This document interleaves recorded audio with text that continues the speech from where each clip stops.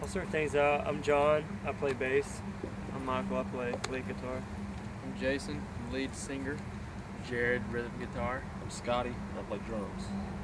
Awesome. And what's the name of this band? High Flight Society. It's what? High Flight Society. Come on, I know you've got more than that. I can't hear you. We're from Georgia, and our accents kind of slur the words together, so that's High Flight Society. Rock and roll. What do you guys do all this for? Obviously for Jesus. I mean, that's where the band started, was in the church, and I think really we got our talents straight from him and just developed them as being like, you know, the praise band or whatever for youth group, and then playing in church. Like Scotty's been playing drums for our church ever since he could, and you know, we've been on a path to go to minister to people with these talents we've been given, and you know, not only that, but to have fun, play good music, just you know, have a good time. Awesome. So you guys have been out on the road. Tell us about some good road stories. The first one that comes to mind, actually, just because of this recent run we've been doing in Texas. It's not like your typical crazy story, but I have to give props to these people for being so cool. In Wharton, Texas, we were playing this church. The guy owns a body shop, asked if we needed anything done to our van, which was incredibly dirty and nasty, like any tour van. And those guys took it into their body shop, cleaned it, and buffed it, and waxed it, and Fixed the lock. fixed our broke lock, fixed our broke door, patched our flat tire. Like, basically they pimped our ride pretty much. They hooked us up. And we figured out that our van's actually black. I thought it was navy blue. We thought it was blue. It's black. You know what that's called? Southern hospitality. Yeah, that's what it is. Exactly. It was really awesome. We've been having a great time though in Texas. I think this is one of the maybe second or third times we've got to really see the state, and you know, the people here are really awesome. I think being from Georgia, with the whole Southern hospitality people, you hardly ever meet a stranger, but you kind of feel that way in Texas too, because people are so cool here. Well, we released our first record June of 07. So right now we're actually in the transition of record labels and all this kind of stuff.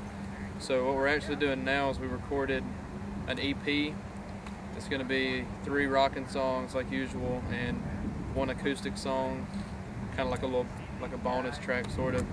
And it's going to be called Par Avion, which is I'm actually not going to explain because we're going to prompt people to go find it. So go to Google Par Avion, find out what it means for yourself. But basically, all the stuff on this thing, even though it's only 3 songs, you can really see the progression of the band and see musically the direction where we're going. We're not straying too much from our roots, but we're definitely stepping it up a good bit. And it's just going to be a digital release, so it's going to be iTunes and all that stuff. We're not going to bother trying to do the CD thing just for convenience, not only for us, but just for people, for a convenience sake, not having to worry about all that stuff. But because we're probably not going to be making it to like Oregon anytime soon, so you can't buy a CD at our show. Listen, we don't want you to have to worry about only getting our CD from us at shows, so we're putting it on the internet, which is accessible to everybody. And if you can't get the internet, contact your friend who has it, and we don't care if you get it from your friend. Yeah, it's cool with us. You boys got you some cojones. There you go. Dude, what are you doing? Turning the music industry upside down or something? I think the music industry itself has turned itself upside down. Just with how everything is with the state of record labels, anything from indie to a major. There's a lot of transitions going on with staff and bands, you know, going in and out of labels. So I think now more than ever we're trying to be a self-sufficient band and make stuff happen. You're going to see a lot of new changes within you know, anything from our MySpace page to like the digital release. So we're just trying to get our name out there more than ever and do it as best we can. MySpace.com/. High Flat Society. Easy as that. We have all the contact info, the music, the bio, the pictures, Videos. videos. We have a big video blog thing, and it's all on there. So go there. That's your one-stop High Flat. Even if you don't have a MySpace, you can still go to it and look at all the stuff. So don't be scared. Our MySpace is not evil. Yeah. So go check it out. We encourage you guys too, if you're fans of the band, never heard us, whatever, add us. We love staying in touch with fans. We like to see what's going on with you guys, no matter where you are in the country. And even if it's stuff like, hey, you need somebody to pray about something, definitely message us, because not only are we a band that wants to bring you good music, but we care about you guys and want to show that. Major thanks to Power FM for keeping on playing our stuff, even when we're not here in town. Talked to some fans the other night. They're still playing our stuff, and we appreciate it very, very much. Yeah, There's not many radio stations in the nation, like for real, like Power FM, because there's not really, honestly, there's not that much of a market in radio for straight Christian rock.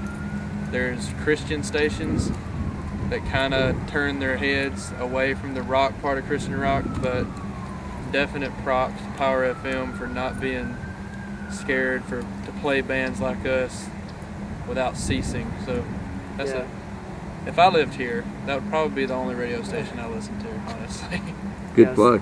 So thanks for Drew. I know he's got a lot to do with us getting played up there, and we did the interview. Any of you guys who listened to the interview we did with Drew, thanks for listening.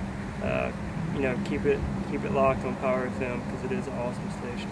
Here. We're actually at the cemetery here in Arlington, to where Dimebag is buried, and we just took some time out today to kind of hear some stories from Rick and just really reflect on the life of Dimebag and just really life in general. And I think, in places like this, they're often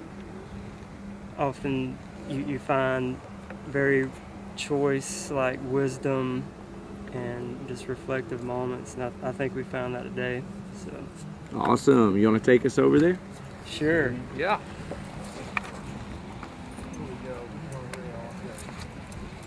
This is really cool, because as we were here and Rick was sharing stuff, a guy happened to pull up in his car, and he has a signature dime guitar. And, Razorback. Yeah, Razorback, man. And he's actually set up. He's got his small little amp, and he's just kind of playing, and it's really cool. We're gonna take you over there, and you'll hear some of the tunes. All right, so we're at Dime's grave, and here's my man. He's playing the Razorback in tribute to Dime. All the way down here. Really? So Demon Hunter and Red. Oh, yeah. Nice. Yeah. Pretty cool, man. Who are you, bro? Nobody. That's a great response. What are you doing, nobody? You a local guy from around here or what? Yes, my name is Rick Warden. Rick Warden? I've probably seen you around somewhere. Probably. Nice to meet you, bro. Right. My name is Bobby Tillotson, playing a local band called Within Chaos.